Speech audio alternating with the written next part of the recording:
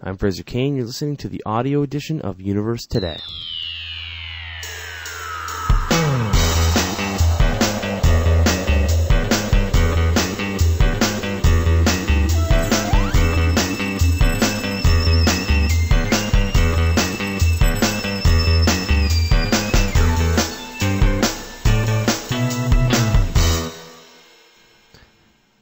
How many times have I been to space? Well, I lost count at, none. So I and nearly every other human being on Earth can't compare with Story Musgrave, a legendary NASA astronaut who flew on the Space Shuttle 6 times, including leading the team that fixed the Hubble Space Telescope in 1993.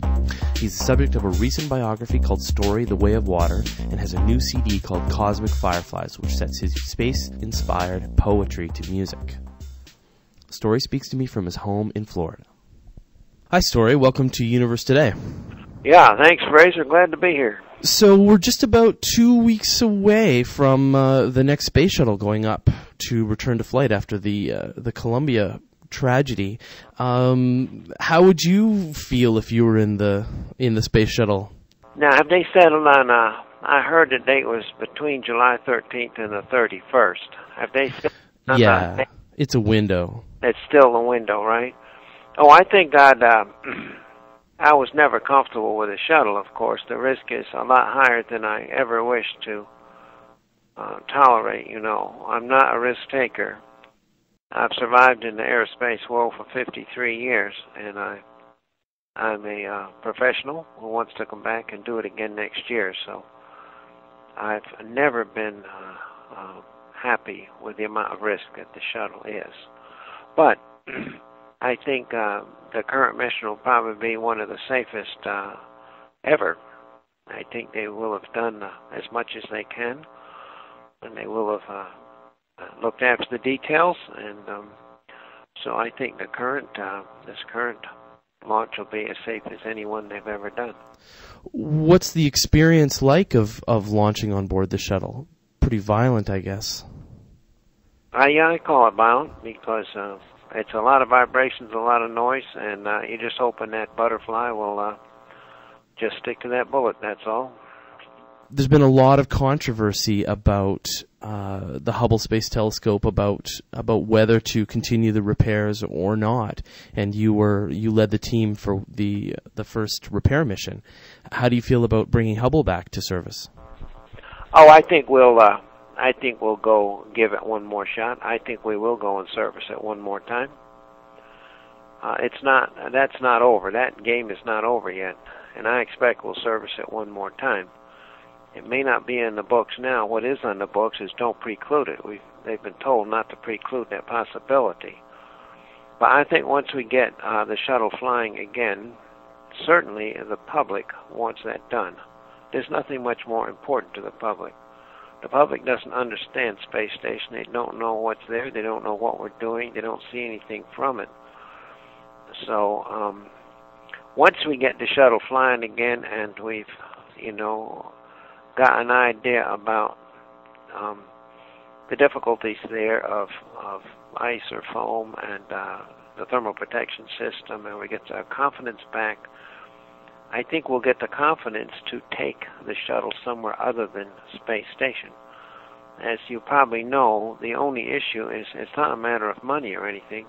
The issue is when every time you fly the shuttle until it's flown out its lifetime, which people are talking 2010, should you take it to the space station every time, such that you do have a lifeboat, you do have a means of inspection, possibly of repair, and a place for the crew to hang out until rescue if there is a problem.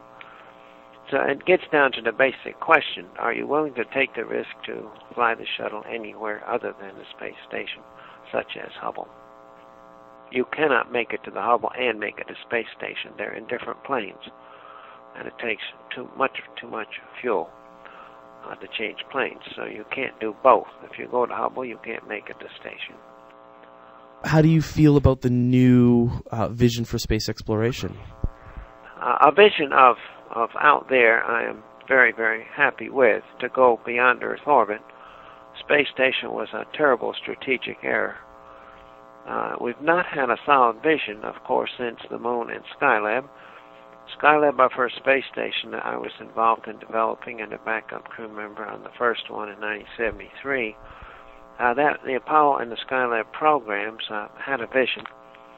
We knew where we were going, what we wanted to do, and it was exploration and discovery. We kind of lost the way from that point on in terms of staying in touch with the public who wants exploration and discovery, wants a little further out there. The Voyagers, of course, were fantastic successes, and this year they plan to pull the plug on them just for money purposes, when in fact the Voyagers are defining the edge of the solar system. So, but a new vision at least has words back to the moon and to Mars, so it's a little further out. How that unfolds, of course, is no one knows where the resources will come from, and when we transition from the current efforts we're doing. Until we get out of the current efforts, there'll be no money for the further out explorations. But they also have to be done right. We cannot leap off and go. We have to lead with the robots. They have to go first, establish habitats and science centers.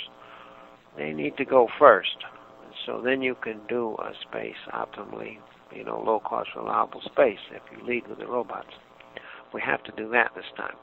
And do you feel that the U.S. and maybe the world in general are more interested in space and space exploration than maybe the government gives it credit? Oh, yeah, the people are. The people are hugely interested in exploration and discovery. They're very interested in what kind of universe they got, what's their place in it. They're interested in the big questions. And so that's what they're after. That's why I'm excited about space, not the spin-offs, not the technical spin-offs, not just the technology. They're interested in discovering their universe. They want some answers to their existential questions. What's life mean here? What's the meaning and hope of what I'm doing here? And so things like Hubble tend to bridge those gaps between cosmology and theology, philosophy and astronomy. And that's why Hubble has always meant so much to people. So that's why that kind of exploration and discovery, you can do it in a microscope as well. You can do it with really cutting-edge sciences. All those things are exciting to people. But space, the going out beyond Earth, whether you do it with telescopes, or other robots, or eventually humans, that's why people are excited about space. Astronomy and the search for life on Mars and so on has a chance to really put us in perspective here in the universe. Yeah, you'll never know. You can't know what happened here until you find one other. Of course, contact, is with linear time and linear distances is going to be very, very difficult. But there's no way we will understand how creation, evolution, and intelligent beings and the information age and all that came to pass on this planet. We'll never understand that until we see how that happened on some other body. And so that is critical, very critical. We're dealing, as scientists, we're dealing with a sample of one, how it happened and why it happened. A sample of one. Usually you can't make conclusions from one. And so all those things are highly important. But we can take small steps before we make contact. You can make steps in that the human species. The human species accepts the other long before you get the proof, the contact. That's part of our growth. It's part of our Copernican growth. Do we accept other living creatures and accept other intelligent creatures? See, that's all part of the Copernican thing, that the universe does not go around the Earth. It's part of the Darwinian thing about evolution. It's part of Freud and as a subconscious, which is very important to human behavior, even though you can't get at it. It's Einstein's relativity, Heisenberg's uncertainty, and those kind of things. They are part of our species' growth. And so I think long before we get to physical proof of it, that part of our growth will be universal among the species' acceptance of the other. So do you think that that humans are sort of emotionally ready to make contact with another alien species? No, they're not. They're not, and it won't happen. See, anything that is so advanced